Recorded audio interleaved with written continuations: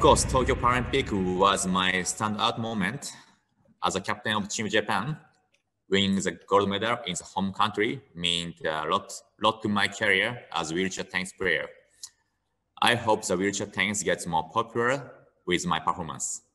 It was my second time for the nomination, and it is always very honored. As a nominees also great players with great achievement, and I'm happy to be part of them.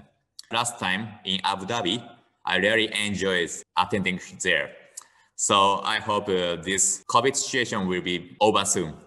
Whatever the sports you are interested in, go out and play so that you have the goal.